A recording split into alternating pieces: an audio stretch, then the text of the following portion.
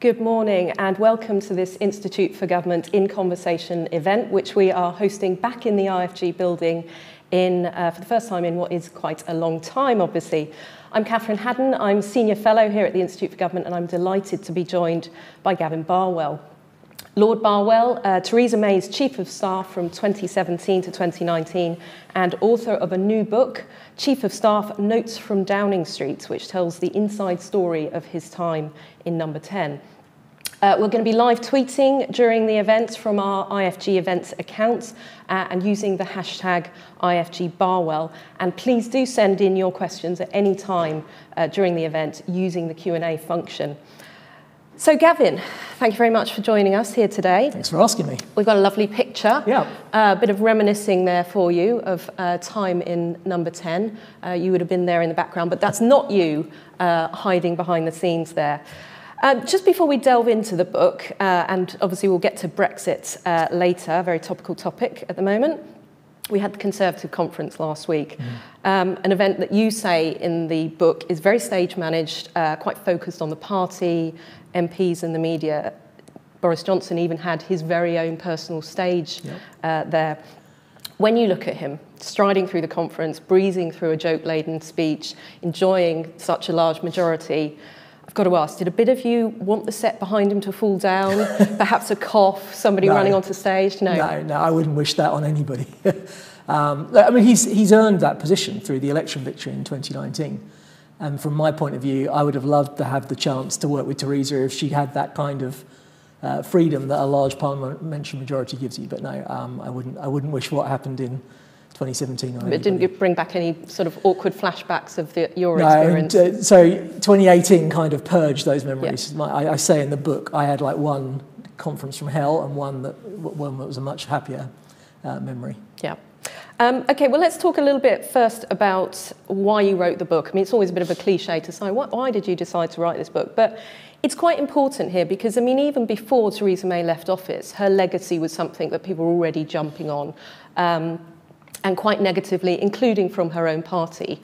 The entire leadership election was on how people would do things differently. Yeah. How much of this was about you wanting to put out what you were doing, your role, and how much was it about dealing with her legacy and perhaps revising that history? So it's a bit of both. I mean, I agonised for quite a long time about writing the book because obviously it involves going through a whole load of quite painful memories.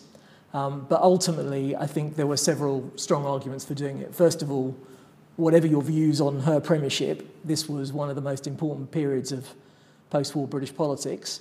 And given that she hasn't written her own memoirs, and I was there in the room at all the key moments, at the risk of being somewhat pompous, it's an important story that I felt ought to be told.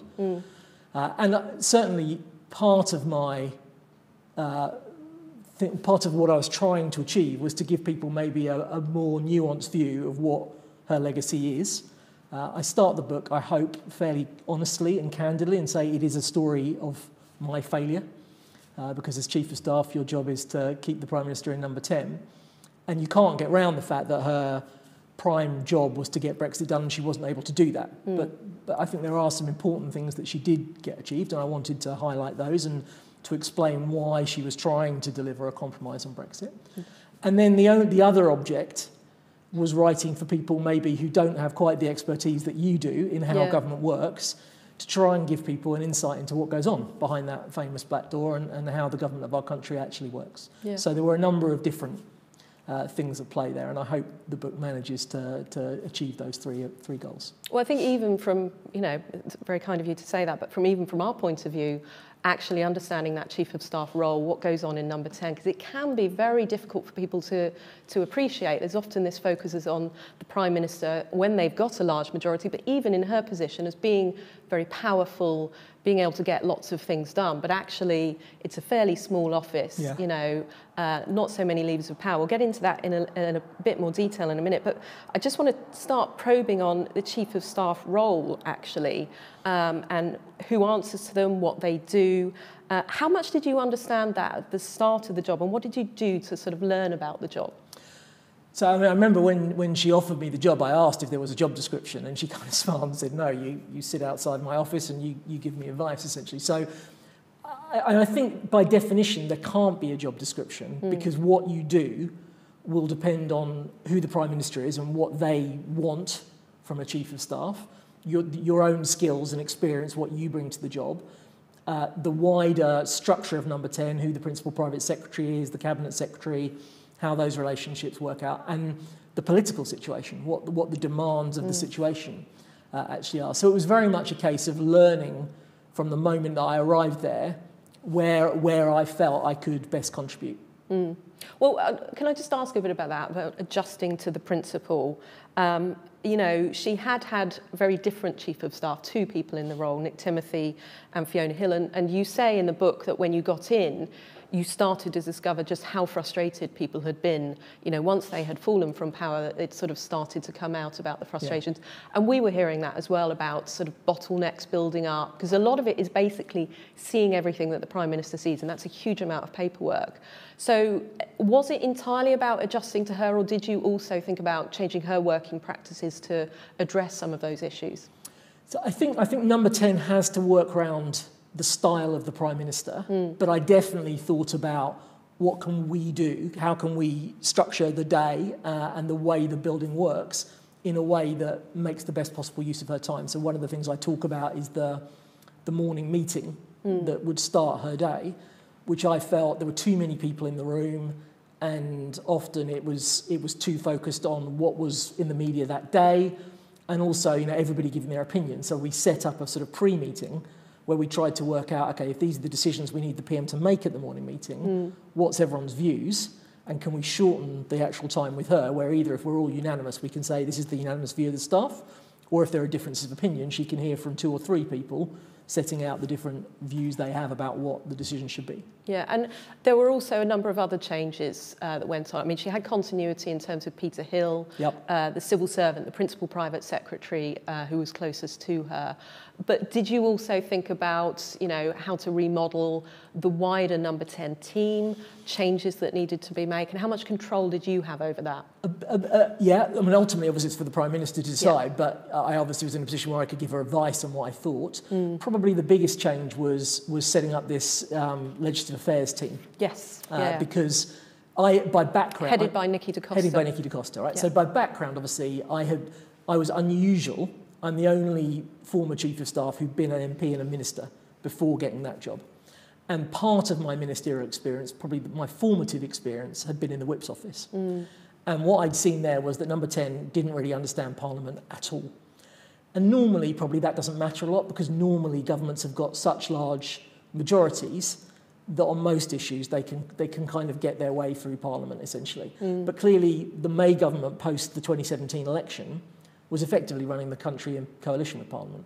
Even with the confidence and supply arrangement with the DUP, we weren't in any kind of stable, strong position in terms of Parliament. And therefore, it was critical that we had a good understanding of both the House of Commons and the House of Lords in order to get legislation progressed. And so that was something that I felt very strongly about, and actually discovered that there were others in the civil service who'd been thinking along the same lines. So that was probably the biggest immediate change that we made. Yeah, and speaking of the DUP, I mean, you came in just after, I think, or no, did you join? They were in the process of negotiating that, Gavin Williamson getting that deal through with the DUP. Yes. But from the book, I get the impression you felt you had little control over that and a little say into it. I mean, I think it was kind of... So first of all, factually, the Prime Minister had said on the Friday, we're going to talk to the DUP before I was appointed, but the deal hadn't been done when I was appointed. You know, my view about it was it wasn't ideal, and I understood all the concerns that people raised about it, but it was probably the only option available. You know, Labour weren't going to do a deal with us, the Liberal Democrats weren't after their experience 2010, 2015, the Welsh and Scots Nationalists weren't. So you either were going to have another election, or an arrangement with the DUP was the only way, given the arithmetic that the 2017 election had delivered, of ensuring that a government could enjoy the confidence of the House of Commons. So we worked quite hard in that agreement to try and address some of the concerns that people had about what did it mean for Northern Ireland if one of the Northern Ireland parties was supporting the UK government. But I obviously understood where those concerns came from. Yeah, and we'll get into a bit of the impact on Brexit later. Yeah. Just turning to Number 10 a little bit, I mean, it is quite a small building, especially, and you talk in the book about how, you know, the Prime Minister is very underpowered compared to a lot of their cabinet ministers in terms of the, number of advisors, civil servants that they have available. Do you think it's really a fit place to be the centre of power for a modern government, or do we need something more fundamental to change with it? So I don't have a strong view on that. So you're right. I mean, you've got a few very high-quality people, but you don't have anything like the bandwidth. If the Prime Minister's trying to argue with the Chancellor about economic policy, the Chancellor's got the entire intellectual capability of the Treasury supporting them. The Prime Minister's got 2 or 3 key civil servants and 2 or 3 key political advisors to back them up in that discussion. You've obviously got the Cabinet Office, effectively, and I think, therefore, the person you have is either First Secretary of State, Deputy Prime Minister, CDL, whatever job title is, the person you've got essentially leading the Cabinet Office, and their relationship with the Prime Minister is critical.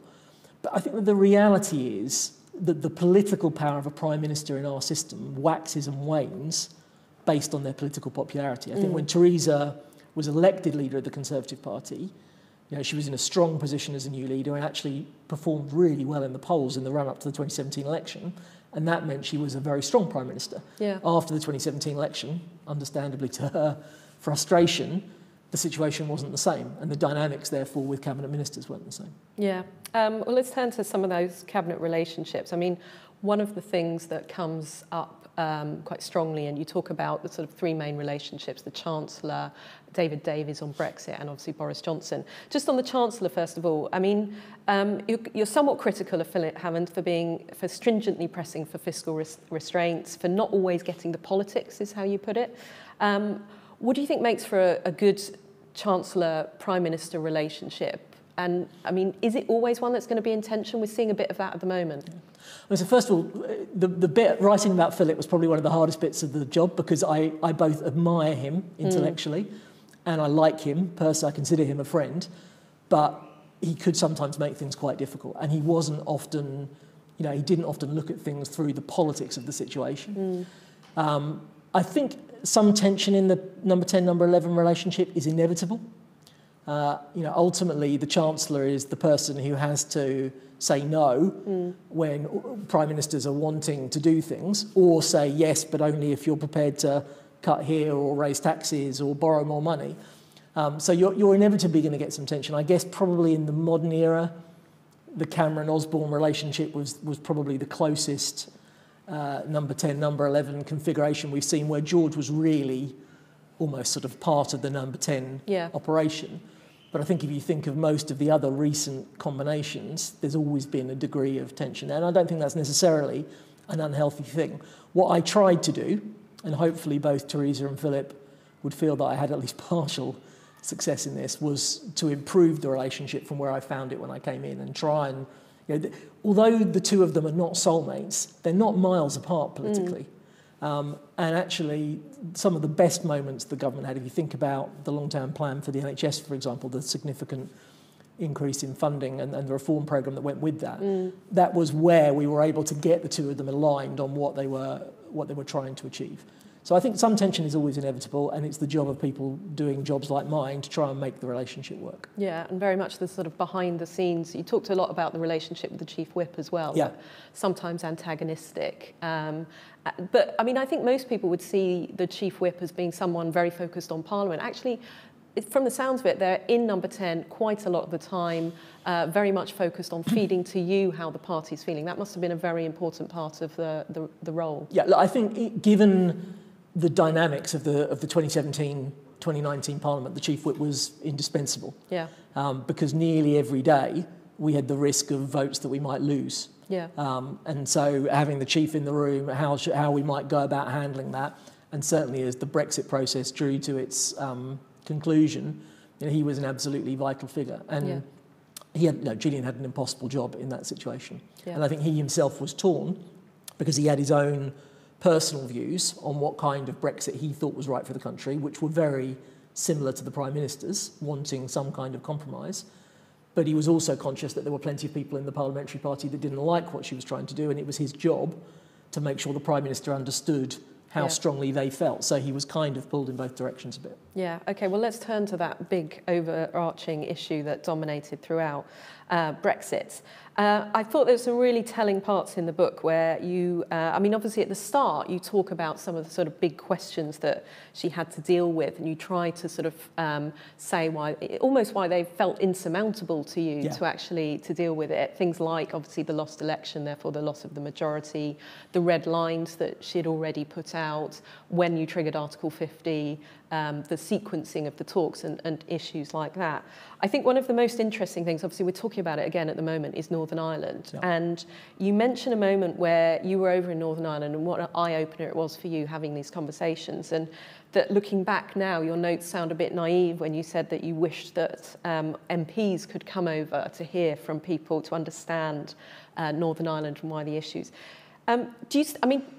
You say that it was probably naive to think that that would have swayed their minds, but do you think actually we did need a much better understanding of Northern Ireland, the issues that it would cause for the eventual Brexit deal, and is that part of the problem that we're facing at the moment? Yes. Right. So a very leading question for you there. But I mean, look, just taking a step back, the chapter you're referring to is my favourite chapter of the book. So that there's a chapter where it actually came from a conversation with Nick Robinson, right, who was telling me this story about some bloke who'd come up to him in a pub and said, "Why is this bloody Brexit thing taking so long?" And so the chapter is an attempt to explain to people why it was so difficult to resolve. Yeah. But Northern Ireland is at the heart of that. And I suppose my fundamental argument would be that we never had an honest debate in this country about what the real choices were in terms of the kind of Brexits that were available. The logical consequence of Brexit, certainly the kind of Brexit that the Prime Minister would want, where you're completely out of the EU's regulatory orbit, is a border between Northern Ireland and Ireland. You know, if you're an independent country that is not in regulatory alignment with its neighbours and is not in some kind of customs union with its neighbours, you have customs checks and you have regulatory checks when goods cross your border. And that is not an acceptable answer in Northern Ireland, you know, in terms of the Northern Ireland border. And we've never really fronted up to what the actual choices were. If you think back to the 2018 conference when Boris was campaigning against Chequers, he was telling everyone, I'm going to get a trade deal for the whole of the UK with no Northern Ireland protocol. It didn't happen. Yeah. So I don't think we ever had that honest debate. And the meeting you're referring to, the Prime Minister met with a number of community leaders who were telling her just how worried they were about the combination of the Brexit argument and the absence of devolved government in Northern Ireland and how it was dragging Northern Ireland back. And it had a profound impression on her. And you know, my observation would be too many people in our politics are complacent that the progress that we've seen in Northern Ireland is guaranteed to stick. And I don't think it is. And I think the whole way we have handled that issue is putting that progress at risk. Yeah, and I mean, you sounded quite frustrated on Twitter last night with Lord Frost's speech yesterday, where he's pushing to rewrite the Northern Irish Protocol. You know, Boris Johnson called it an oven-ready deal. How's it looking this morning? Do you feel any sense of optimism about what the EU might announce later, whether we will get to a better solution? So first of all, just to explain my frustration. Yeah. You know, I'm not saying that the current situation in Northern Ireland should stay. I don't like this iteration of the Northern Ireland Protocol. Theresa fought tooth and nail to knock the EU off this idea of having a Northern Ireland only arrangement.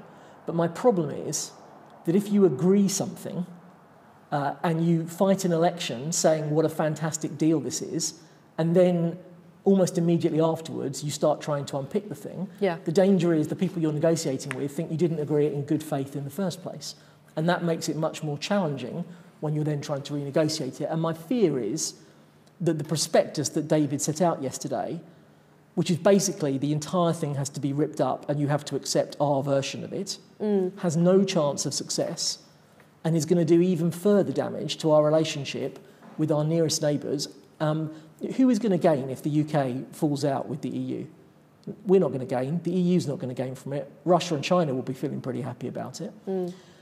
So, you know, I hope when we see the EU's proposals today, because I'm not, you know, I'm equally cross with the EU, that what they argued for as a solution all along is just as disrespectful of the Good Friday Agreement in terms of East-West trade as a North-South border would have been in terms of nationalist opinion. So I hope that they will come forward with some proposals that really are a significant shift. particularly on the pragmatic issue of the level of checks that we see between goods. But the UK government has to meet them halfway. And if the two sides can't resolve this, then A, it's going to do very significant damage to our mutual relationship.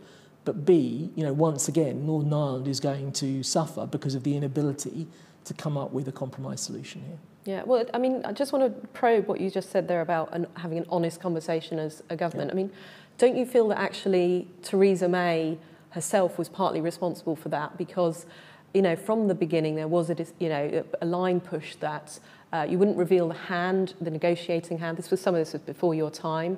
And also there was then later, a lot of accusations that she was kicking the can down the road, sort of pushing that final denouement between her and the party further and further away. Should it have been confronted earlier? I always thought that the indicative votes moment in Parliament was really telling, because it was the sort of final moment where it had almost got to, well, what else do we do? And yet still there was an inability for sides to come together and think, well, actually, what do we need to do? How do we face up to this? Yeah. So the indicative votes moment was incredibly telling, because they basically rejected all of the options available. But even then, one of the problems was that some of the options in the indicative votes were not realistic options. They were unicorns, to use the term that became prevalent at the time.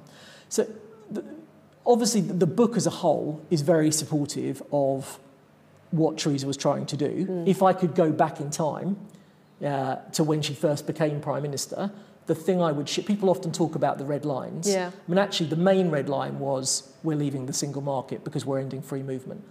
And for what it's worth, and I campaigned for Remain, I didn't want to leave the EU, but for what it's worth, I think she was right that if you had tried to stay in the single market and the customs union, and presumably people would have wanted to maintain security cooperation, and you would have had to have a fishing agreement to stay in both of those things, that would have been indistinguishable from staying in the EU. It's very hard for me to see how that solution would have been any kind of acceptable compromise. So that was really the only significant red line, and I agree with her about that. But where I would say you could have done something a bit differently is before you triggered the negotiations and before you set out what the government wanted, you could maybe have published a white paper that said, look, these are the choices.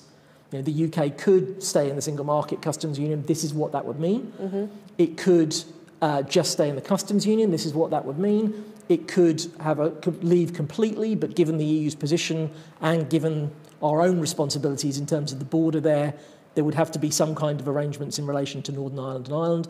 It could leave with no deal, or it could try and pursue some kind of new model, which is what she actually tried to do. She didn't describe it in those terms, but essentially her solution was to try and see if we could have some kind of single market for goods and disentangle the four freedoms, which very difficult to negotiate, but was an attempt to square the circle in terms of some of the difficult choices involved. And I think if you'd set out those options clearly and why other things were not potential answers, we might have at least had a more honest debate amongst ourselves about what the choices were, and it might have helped a bit to resolve the situation. Yeah, well, that's the conversation with the country and with MPs. Yeah. The other theme in the book is obviously the role of cabinet. The big Chequers meeting was a big moment in the book.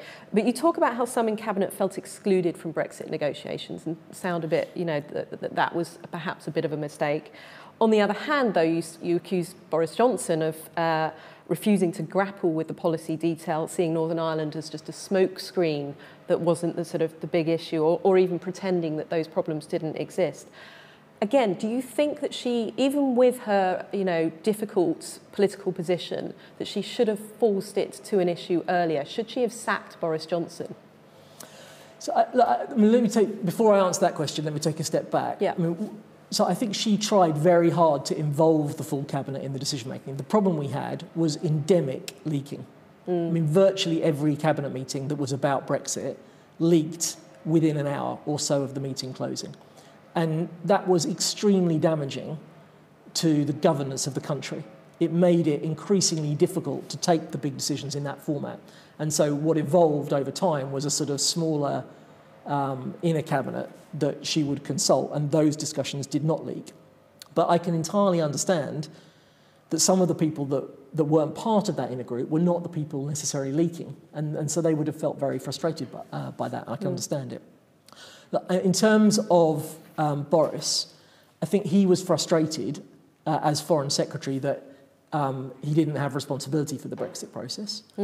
You're right, I found it frustrating that you couldn't get him to grapple with the complexity and the issues around Northern Ireland. But in terms of why she didn't fire people, she was very conscious both of the parliamentary arithmetic and that she was trying to hold the party together on an issue on which she disagreed fairly profoundly. And I think felt that if she pushed people outside the tent, it wasn't going to make her job any easier. We've got a question here from Jess on conversations yesterday, saying yesterday Lord Frost said that the EU did try to use Northern Ireland to encourage UK political forces to reverse the referendum result, or at least to keep us closely aligned with the EU. Do you agree with that? So do I think that the EU would have liked the decision to be reversed and us to stay? Yes. And do I think that they talked to politicians in the UK who wanted a second referendum? Yes. Do I think that they used Northern Ireland to do that? No. I think their concern was twofold, one of which they talked a lot about in public, which was sort of solidarity with Ireland, making sure there was no return to a hard border. The other of which was more an issue for them privately. They didn't make such a big public issue of, which was protecting the integrity of the single market. But I don't think they used Northern Ireland to try and sort of keep us in alignment. I think there are genuine issues there which people are still not really prepared to face up to. Ultimately, you either remain in some kind of customs cooperation and regulatory alignment, or there is a border, Northern Ireland, Ireland, or there is a border within the United Kingdom. There isn't a solution that is going to make that go away as a sort of hard choice, and that's what we're still grappling with today. Yeah, it seems like it's still a negotiating move. I mean, Dominic Cummings has been tweeting a lot last night and again this morning, talking about the election and, why do people think that we were doing it in good faith? What do, a lot of references to that as getting a bit of backlash. But, I mean, that is a sort of key point that from their point of view, this was all part of a negotiating strategy and a strategy that's still going on. Do you think that there has been some successes to the way in which Boris Johnson played hardball? Was there any lessons there for Theresa May? So I think he got one crucial compromise that if she'd got it, she might have been able to get her deal through, which was the consent mechanism that's in his version of the protocol that was not in her version. But I think on the fundamental big questions, he's been proved wrong. His assertion was he could get a UK trade deal with no Northern Ireland-only arrangements. He wasn't able to do that. He believed that if he was leader, not Theresa, Philip Hammond, David Gauke, Rory Stewart and co would all back down and follow his lead in advocating a no deal. He was wrong on that. There is one crucial change that he got, and I think you have to give him credit for that. I'm very happy to do that. But I would argue that we're still not faced up to the reality. If you want Britain, as David Frost and Boris Johnson do, to be an independent country with complete control of its own regulatory policy, then the consequence of that is a border between Northern Ireland and Ireland. All right, let's move away from Brexit again for a minute, just before we get any more questions through about that. Another thing I want to, and I'm going to link this to a question that we've got from Tom. I wanted to ask you about, at the moment we're seeing energy supply chain crises going on. It feels like it's almost a sort of rapid, even after, the very difficult COVID experience we've had, we've still got rolling events hitting Number 10 hard. How much does the urgent crowd out the important, and what can Number 10 do to protect a Prime Minister for that, to make sure that they're focused on the sort of chronic long-term issues and not just those immediate ones? And then Tom's question is, who influences the Prime Minister or the Chief of Staff most? Media, MPs, staff, civil servants, constituents, or others? The last one's a really good question. Yeah. If the first one's an easy one to answer, does the urgent often crowd out the important? Yes. You fight a constant battle against that. To my mind, it was one that I felt we were sort of drawing with initially, and then as Brexit became more and more tortuous, we lost essentially, and it began to dominate everything. But what I tried to do was reserve chunks of space in the Prime Minister's diary to look at some of the sort of long-term issues. And one of the things I say in the book is that modern politicians spend far too much time worried about the media and trying to announce new policy to dominate the airwaves, rather than actually looking at are the policies that we have announced, have they actually been implemented? And if they have been implemented, are they having the impact that we hope that they would have? Are they working in the way that we intended? So the first question, I think, is a fairly easy one to answer. The second question, I mean, I think there are lots of influences, and a little bit it depends on the political situation. So if you're in, as Theresa was, if you're in a very difficult parliamentary arithmetic, then obviously you're heavily influenced by what your feedback you're getting from the parliamentary party, the whip's office, essentially. That's a significant factor. Civil service obviously has not a monopoly, but a quite a strong position in terms of the advice that is coming to ministers, who ministers are hearing from. I think the media remains reasonably powerful at setting the news agenda. You know, if you were a fly on the wall in the Prime Minister's morning meeting, I suspect quite a chunk of that would be devoted to what's come up in the media, because if you're the Prime Minister's official spokesman, you're going to need a steer every morning from the Prime Minister about, if I get asked this at lobby, how am I to answer that on your behalf? And just a quick question on that. I mean, obviously Donald Trump famously all over Twitter 24/7. There was always the he's awake moment. I get the impression Theresa May didn't really use Twitter very much, even to promote herself, let alone to read the news. Did she read the news herself, or did she get it all from you? No, she would read it herself, but she didn't obsess about it. I think she had a reasonably thick skin, which I think is an important quality in a Prime Minister. I think if as Prime Minister you're reading the papers yourself and contacting editors or journalists and complaining about or saying it's not fair, you know, that's not a great look for a Prime Minister, I think. In terms of social media, her starting point was very sceptical about it, and actually over time we managed to convince her that there was a role. She didn't use it in the way President Trump did, clearly, but I think she saw that as long as it was focused on the issues that she cared about and she felt it was authentic, she became more comfortable about it, and it's noticeable that she continues to use it a bit, having left Number 10. So I think her view changed on that a bit over time. Yeah. I've got a question here from Drew Smith that says, what is your view on SPADs all effectively reporting to Number 10? Actually, I mean, you use the SPAD network similarly. I don't know how much you think there was a difference between that and what was reported about how Dominic Cummings was using it when he first got into his post. So obviously, I would only be basing it on what I've seen reported in the papers. My view is that the main reporting line of a special advisor is to their minister, and there's a dotted line to the Prime Minister. So I think Number 10 should definitely be trying to coordinate the network, but it can't try and run the entire thing.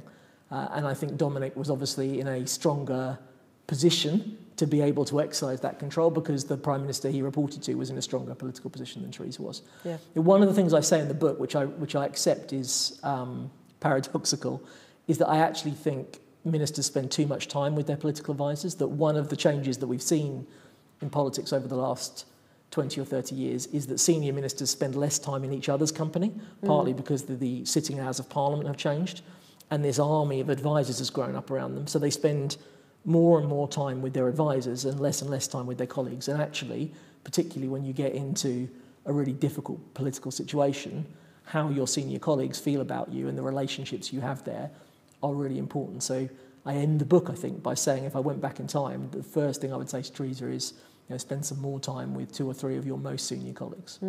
And so a couple of questions here which are quite interesting on particularly your model, because you're the only former politician, this is from Heath Pickering, to have been a chief of staff to a prime minister. It's also not happened in Australia, Canada or New Zealand to his knowledge. I don't think I can think of one either.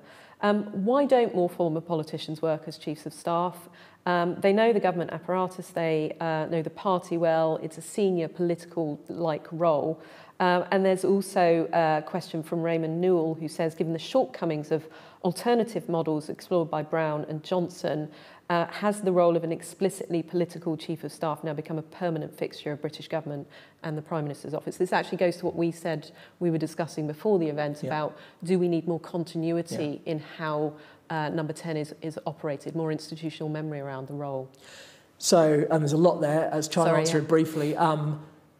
Do we need more continuity? Yes, although I don't think you can have it sort of set in stone, because if you take the current Prime Minister and his predecessor, they're very different people and they're going to want a different style of operation around them.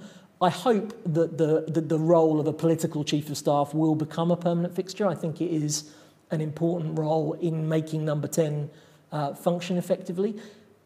It's worth saying it's only an accident that I got this job. It happened because of the unique circumstances of the 2017 election. Theresa clearly felt she needed to make a change and she needed to rebuild relationships with the parliamentary party. So I think that was the logic that led to pick an ex-MP to replace Nick and Fee. But I felt that that experience that I had, both as a minister in terms of relations with the civil service and as an MP and as a whip, I knew all the parliamentary party well, that it served me very well, really up until the last few months. There was a lovely moment when she went to the first meeting of the 1922 committee. I went in with her and she announced my appointment. And for me, there was a very emotional moment where I got a very warm welcome from all my former colleagues.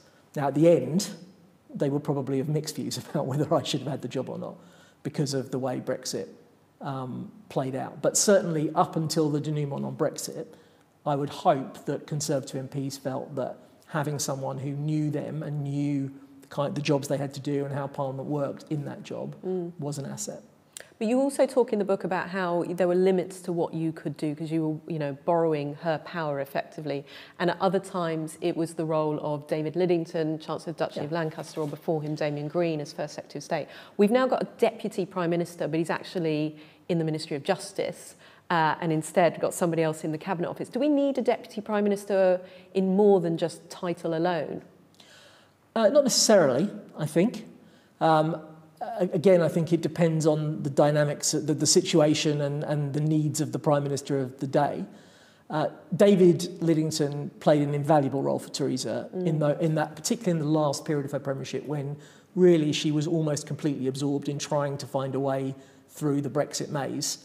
And he did a lot of important work in terms of devolved government's relations with them, in terms of chairing some cabinet committees and brokering some of the disputes between cabinet ministers on domestic policy. So I think a Prime Minister will always want a senior lieutenant in the Cabinet Office, whether they have that title of Deputy Prime Minister or not.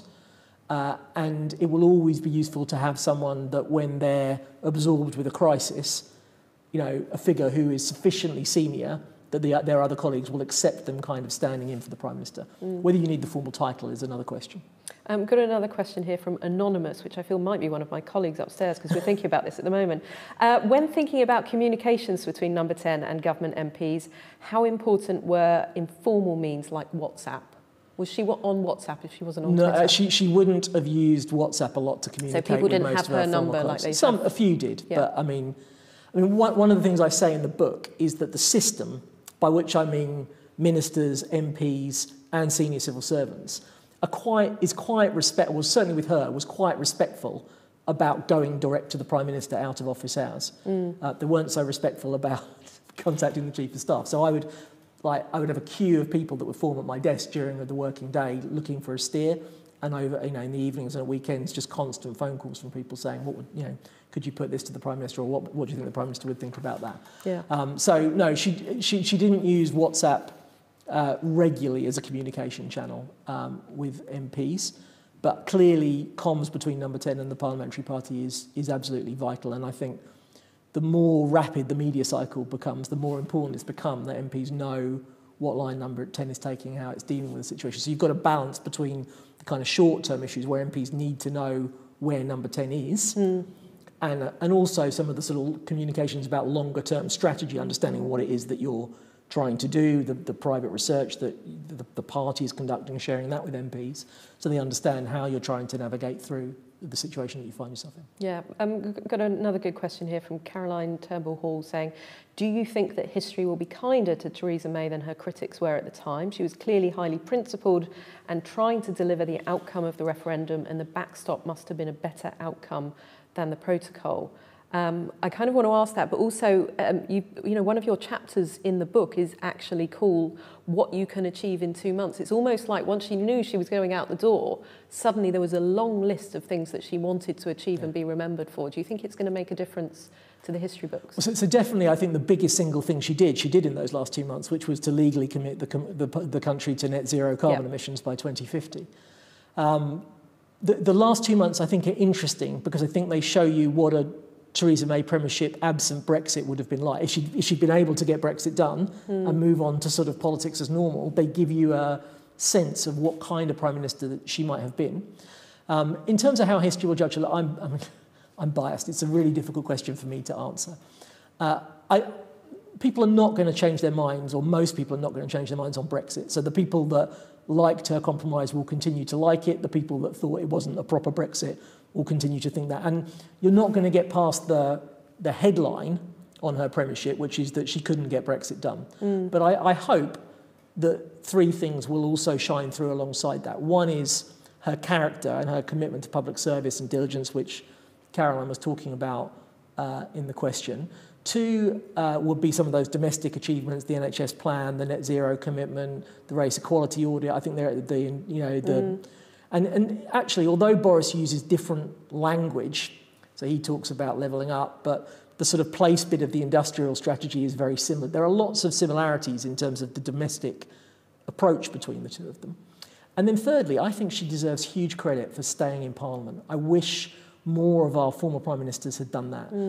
You don't have to agree with her to think that having someone who's done that job in Number 10 and seen some things that most MPs don't get to see brings a really important perspective to the House of Commons. And I think it's really to her credit that she values being the MP for Maidenhead, she values her place in Parliament and is able to make a really important contribution to political debate. And I've been quite touched that even people who don't always agree with what she's saying think it is important that she is there and saying it. So I hope, I don't think you can change the facts of the ground on Brexit, as it were.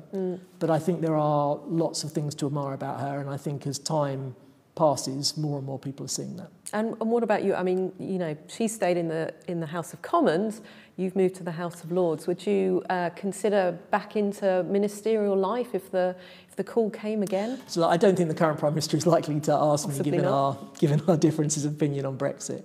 Yeah, that's something that maybe later in life is something that I would consider. I've given my life to politics. I believe very strongly in public service. The opportunity to do that job in Number 10 was an immense honour and privilege. And so I certainly wouldn't rule out playing some role at some point in the future. But at the same time, at the moment, I'm working with some hugely talented people in the private sector who actually, it's a complete culture change for me. But one of the things I've found really positive about it is that they also are very passionate about some of the complex problems we face in society and how, from their different perspective, the contribution that they can make to dealing with those things. So I suppose probably if I was looking back at the last 5 or 6 years of my career, the lesson is you never know what the future holds. Okay, final question then, I'll give it to Richard Gough, which is quite a good one because I think it goes to the point about what's the sort of most awkward revelation that you had to put in the book about the thing you did, and you've already talked about some of the things you're most proud of. It says, what advice would you give to any incoming Chief of Staff to a Prime Minister? What would you advise them never to do that perhaps you did, or to do which perhaps you might not have? So the two first things I would say to them is tell truth to power. I think until you've worked in that building, there are very few people who want to tell the Prime Minister to their face something that the Prime Minister doesn't want to hear. And it's a very important bit of the job. And obviously it has to be done very delicately and nearly always in private or with only one or two other people in the room. But all Prime Ministers need someone who can sometimes say to them, that isn't right, you shouldn't do that. So that, I think, would definitely be one thing. And the second thing that I would pick out would be a bit of advice that I picked up from a book called The Gatekeepers, which is an incredible book, which is a history of the Office of Chief of Staff to the President of the United States. And this advice came from John Baker, James Baker, Jim Baker, who was Chief of Staff to Reagan and to Bush Senior. And he doesn't phrase it quite this pithily, but essentially what he says is, job title, Chief of Staff, the important word is staff, not chief. The world will treat you sometimes like you're the second most important person in the British government, but you're not a minister. You've got no mandate of your own. You're not there to drive policy in the direction you think it should go. You're there to make the government of our country do what the Prime Minister wants it to do. And all of your authority comes from the Prime Minister, and you need to remember that. And so one of the things that I did was that in the whole period that I worked for her, I never referred to her as Theresa. Even if it was the two of us in private, I called her Prime Minister. And rather amused her, it took about 4 months after she'd left to stop doing it. So deeply ingrained was the habit. But I thought it was important both for myself to remember that, but also to show other people that were in meetings that was the relationship. Yeah, well, interesting to know what whether Prime Minister now still gets the same approach. Okay, that's it for today's event. Thank you for watching. Thank you all for the great questions. Apologies to those questions that I couldn't get to. And many thanks to Gavin Barwell for a fascinating conversation. The event will be available to watch again on our website shortly. And of course, Chief of Staff, Notes from Downing Street is already available in all good bookshops. So we mentioned it earlier, net zero is obviously another very lively topic, and you'll be pleased to know that we've got another IFG event coming up in just over an hour, how to make COP26 a success. We've got a fantastic panel, including the Prime Minister's COP26 spokesperson, Allegra Stratton. So go away, take a break, make a cup of tea, and do come back and watch that. Thank you very much for joining.